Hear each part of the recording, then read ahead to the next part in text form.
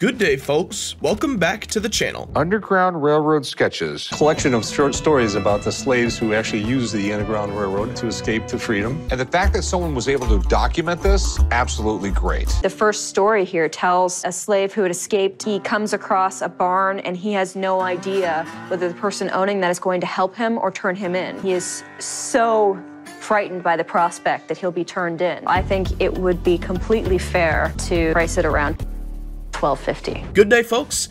Here are times when Pawn Stars came across some very tough items to sell. I'm a taxidermist. I have a few items that were never picked up. Cut them and take their skin off, just like you would take your clothes off, only with a knife. This little guy? Olivia, will you hand me that? Is that a deer's butt? It is. This is why I hate doing the night shift. But if it does sit around for a while, I can always use it to scare Chum. I would like to get at least $400 for the turkey. $150 and you got a deal. Oh. World War II fighter plane. Corey and Rick head out to a hangar to check out the 1942 AT-6 Texan airplane that flew in World War II and the Korean War.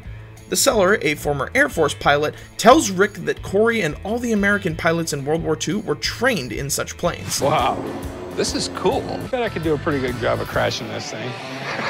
The reason I want to sell this airplane is my wife and I would like to build a house. It flew in World War II and the Korean War. There actually was a gunnery trainer. They actually had a gun mounted right here, and the pilots could actually fire the gun. This plane was used to train the best pilots in the world. So how much do you want for it, my man? $185,000. When Corey gets into the pilot seat, he can't help but smile and picture himself raining down hell on the Nazis. When the customer asks for $180,000, he decides to call in a Navy pilot to inspect it. I'm a Marine Corps F-18 pilot with 18 years of experience and former U.S. Navy Blue Angel pilot. He's got a clean cockpit set up. The thing to do here is to take this airplane flying. Yeah, let's take her up. Do your stuff. Claire. I've inspected the exterior and the interior of the plane. We've looked at the logbooks. Okay, you ready to go? Okay. Here we go, man. Now just stick kind of neutral like this. I thought the aircraft performed very well on takeoff. We did a bunch of aerobatics. Oh my God. Aircraft flew pretty awesome. When the expert arrives, he informs Rick and Corey that it's not the best choice for anyone who's learning to fly. He proceeds to inspect the interior and exterior of the plane methodically before taking it out for a flight. After taking it to the skies, Rick and Corey watch enviously the expert and the seller perform awesome aerobatic moves, including loops and bell rolls. It's actually a lot better than I thought it was going to be. You know, I think it's fair value. It's about $170,000 on the spot. So what does it cost to own one of these things? First thing is you need a hanger it. That's about $300 a month. It needs to get lubricated, oil through the systems. Everything's about $275 an hour to fly It's it. gonna cost me $1,000 a month just to own until I can sell it. He values the plane at $170,000 and warns Rick it will cost them $1,000 every month to maintain it in good working condition. I'd look at something around $165,000. Oh. You know, we sort of came out here on a whim. So on a whim, I'll give you 140 grand. Yeah, it's getting warm. I mean, if I buy it off, it's gonna sit around for a while. It's gonna cost me money to own it till I resell it or figure out what the hell I'm gonna do with it. There's so much heritage with this. 157. Kind of warm it up a little bit for you. No, I'd go like 140 on it if you take it. You know, if you come up just a little bit, at 145, we'd be shaking hands. I'm gonna go back and do a little bit more research. If I think we can pay it, I'll give you a call and we'll do it. We were really close, so why don't we just think about that a little bit? Have a go with it, man. All right, thanks a lot, guys, for coming out. Unfortunately, Rick and Corey insist on paying the seller $140,000, but he digs his heel in at $145,000, so no deal is made. 1967 autographed Chicago Bears. Corey and Chum cannot hide their excitement when a customer brings in a 1967 autographed Chicago Bears football. The customer has a photo of one of the players giving his uncle the ball at a banquet. Corey is excited to revisit the days when pro football was not yet a billion-dollar industry. Autographed Chicago Bears football. My uncle, it was given to him by Ronnie Bull, a Chicago player, at a banquet. You can see him handing it there. This is cool because it comes from a time when pro football was just starting to explode in popularity. This is the last year that George Halas was a head coach. He was pretty much one of the guys that helped start the NFL into what it is, Sure right? was. Brian Piccolo's signature is pretty rare. Pair that with his friend Gale Sayers' signature, this thing could be worth a lot of money. Just from what I've seen on the internet, and what I put on it was $10,000. He goes through each of the signatures and speculates that the ball could be quite valuable if the signatures are authentic. When the customer asks for $10,000, Corey decides to call an expert to authenticate the ball. Mint condition signatures, we'd be talking several $1,000s. We have to determine whether or not these are even authentic ones. These signatures are very difficult to fake. And it's the same thing on Dick Butkus. I mean, his D almost looks like an N. A lot of people say, hey, who's this guy, Nick Butkus? Those signatures, they're 100% spot on, exactly what I want to see in a 1967 ball. In my opinion, these are clubhouse autographs.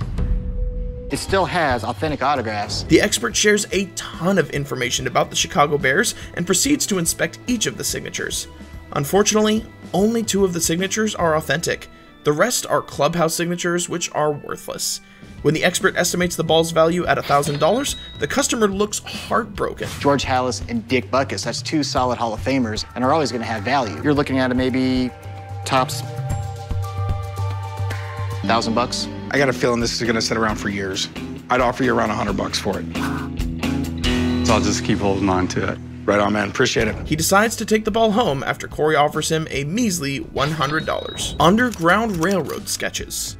When a customer offers Rick a signed first edition copy of Underground Railroad Sketches by E.M. Piet, his curiosity is piqued. He checks out the book while narrating well-known facts of the harrowing journey slaves and their conductors, the free people who risked their lives to help them, braved to get to freedom. Underground Railroad Sketches. Collection of short stories about the slaves who actually used the Underground Railroad to escape to freedom. The Underground Railroad was a really, really dangerous thing. Tens of thousands of people made it to safety, and the fact that someone was able to document this, absolutely great. I've been seeing prices in the range of $900 to $1,000. I'd like $700. The customer wants $700 for the book. Rick admits that the asking price is reasonable, but decides to call his rare book expert for an accurate evaluation. I see McKinstry signed it. It was McKinstry who pushed him and said, we need to have a record of what it was like for these slaves who were escaping. The first story here tells a slave who had escaped. He comes across a barn and he has no idea whether the person owning that is going to help him or turn him in. He is so frightened by the prospect that he'll be turned in. He doesn't blame the people either because they were going to get a $500 reward for doing that. $500 at the time is huge. There aren't that many copies. It's a very unusual book to see. It's not in horrible condition. Okay. I think it would be completely fair to price it around $12.50. When Rebecca arrives, she's excited to tell Rick and the customer more about how the book was written. She tells them that it is a documentary record of stories shared with the author by rescued slaves. Rebecca comments that the book is quite rare and is in decent condition. She values the book at $1,250 because of its rarity and historical significance. Can I give you $500? Books aren't like gold coins. They sit around for a while. You know, to what she said, I'm thinking more like $1,000. You came in here, you only wanted $700. I thought it was a $1,000 book. How about $650? I'm thinking $800. I will give you your original asking price of $700 then. You know, $700 sounds good. I only paid $2 for it. All right, good for you. Rick offers the customer $500 because the books are notoriously difficult to sell. Eventually, they agree on $700. Pablo Picasso Toro's ceramic plate. Rick is shown a Pablo Picasso Toro's ceramic plate. He admires the plate and immediately looks to strike a deal. Picasso Maduro ceramic, titled Toros. Everyone knows Picasso. I mean, he's like the most well-known artist in the world. Back then it was worth money, today it's worth a lot more. How much you want for this? $5,000.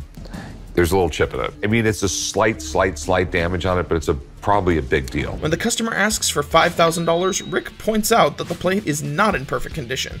He's concerned that the little chip could reduce its value significantly. Picasso would have done the initial design on this, but he's not the one that painted it. The master painters would go back and paint it. Picasso, as you know, established styles that many artists now have, you know, they've grown off of it. This is definitely authentic. There's no doubt about that. There's going to be some variation in all of the painting. It looks like there's a chip. That's probably a firing chip. If it was a chip on the edge, you got a problem. It's really almost to be expected in a lot of these. 10 years ago, that's worth $1,800. Now, this will consistently sell for about $4,500. Chad, the art expert, confirms the plate is authentic. He tells Rick that the plate isn't considered chipped because a lot of plates have similar firing chips. Rick offers the customer $2,000 and he tries to get $4,000. $5,000. Not gonna happen. I would give you like $2,000 for it. I don't think I can take less than $4,000. I'll make it plain and simple. I'll give you $2,500. I'm not gonna go anymore. It's art. It can sit around for a while. I don't think I can make that work. Well, thanks for coming in then. Thanks for having me. I appreciate it. Change your mind, always come back. Even after Rick increases the offer to $2,500, the customer opts to hold onto the plate and sell it down the road. Taxidermy items. Olivia calls for Corey's help when a customer brings in some creepy taxidermy animals during the night shift.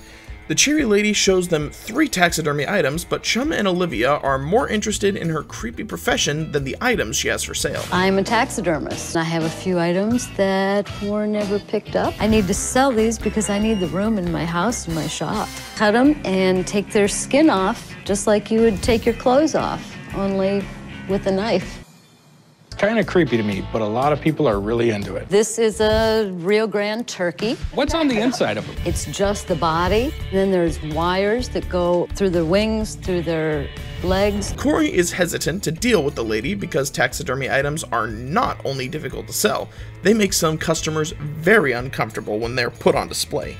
She shows them a stuffed turkey, an African Plains red hartebeest, and the creepiest of all deer's butt that has been customized into a nightmarish creature. This little guy? Olivia, will you hand me that? Is that a deer's butt? It is. If you look at it this way, I used a bobcat jaw set. Then I hand sculpted a nose onto it to look like a dog's nose. And those are some eyes that I collect from different taxidermy conventions I go to. This is why I hate doing the night shift. But if it does sit around for a while, I can always use it to scare Chum. I would like to get at least $400 for the turkey. What about the moose thing? I'd like $6 1/4. The lady asks for $1,250 for the 3 items. Corey offers her $100 for the creepy deer butt. This thing right here? $250. I'm really only interested in the butt head. I ran into a problem before having this stuff where people wouldn't even come in my store because of the taxidermy stuff. I'll give you $100 for it. No, how about $230? There's a lot of work that goes into that. $150 and you got a deal. That's the most I'm gonna pay. Oh. Okay. Deal? All right. After some negotiation, the lady hesitantly pats with the butt head for $150. Cigar box labels. Rick and the old man check out some vintage cigar box labels a customer picked up for $3 at a garage sale.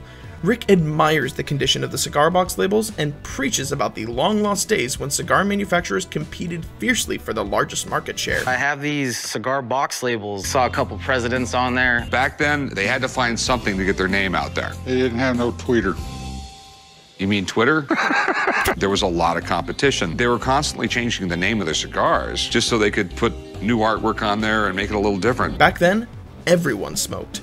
After Rick finishes reminiscing, he comments on the high-quality art and explains to the bored customer how it was made using stone lithography and gold leafing. They're all in remarkably good shape. They started adding gold leafing. The process to do it was expensive. The artwork on these things is something that's really, really collectible. So how much are we looking to get at them? How about $300? They don't go for a lot of money and they sit around for a long time. I'll give you $50. I need a little bit more, man. He's shocked when the customer asks for $300 for the set and offers him $50 instead. $200. I'll tell you what, I'll give you $100. That's my final offer. Take it or leave it. I'll do it. The customer accepts Rick's second offer of $100. Antique cocktail mixer. Rick and the old man check out a Prohibition-era cocktail shaker. The old man is shocked that anyone would need such a contraption to pour a simple drink. Rick tells them that when the Prohibition kicked in 1917, high-quality alcohol was too expensive because it had to be smuggled into the country. What do we have here? Well, it's an old mixer. It's probably from the 20s. The alcohol tasted so nasty they had to mix it with anything so they could get it down their throat. You can mix a lot of things in it. I mean, put concrete in it, you can make cement. Most people were reduced to drinking homemade bathtub gin that tasted terrible. So terrible that people began mixing it with all sorts of things to help it go down the throat. But this thing is more of a curiosity than a vintage collectible. I like it, but I can't pay a lot for it. How much you want for it? $350? Hell no. I mean, I might consider it if the thing looked semi-new, but it looks terrible. You know, it's 90 years old. It really works well. Things like this have a tendency to sit. It's going to be a tough sell. Unfortunately, the mixer is not in good shape and is missing some of its original parts. Rick offers him $100 for the machine, to which the old man offers him $75. You know, I'll give you $100 for the thing. $125? 75. He's just mean and grumpy. Yeah, I'll do 125. More than I was expecting to get, so I'm real happy. Rick apologizes to his grumpy old dad and offers the customer $125. This is where we'll end our video. We hope you enjoyed watching. Make sure to comment, hit the like and subscribe buttons, hit that notification bell for more videos like this, and share this video with your family and your friends. See you soon.